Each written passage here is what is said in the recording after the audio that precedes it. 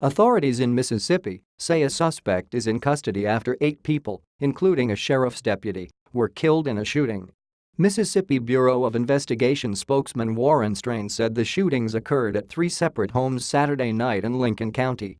Strain says charges have not yet been filed against the suspect and that it would be premature to discuss a motive.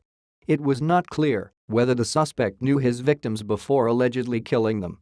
However, the suspect himself gave some insight into the events that led to the shootings in an interview with a newspaper. "And a pose T fit to live, not after what I done," Corey Godbolt told the Clarion Ledger after his arrest. The newspaper recorded video of the suspect talking as he sat with hands cuffed behind his back on a roadside surrounded by law enforcement officers. Godbolt said he was talking with his wife and members of her family when somebody called authorities. "I was having a conversation with her stepdaddy and her mama and my wife, about me taking my children home," the suspect says on the video. "Somebody called the officer, people that did and a pose T even live at the house. That and a pose S what they do.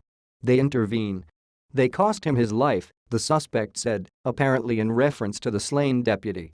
"I and a pose am sorry." The suspect also said he did not intend for police to capture him alive. "My intentions was to have God kill me. I ran out of bullets," he said. "Suicide by cop was my intention." Governor Phil Bryant issued a statement asking state residents to pray for the victims. He also noted the sacrifice made by law enforcement officers to protect and serve their communities. "Every day, the men and women who wear the badge makes a measure of sacrifice to protect and serve their communities. Too often, we lose one of our finest. I thank the law enforcement agencies involved for their hard work," Bryant said.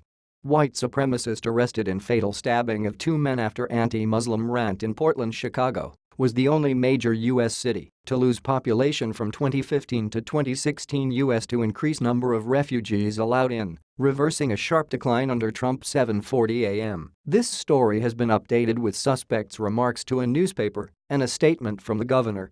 This story originally published at 6:35 a.m.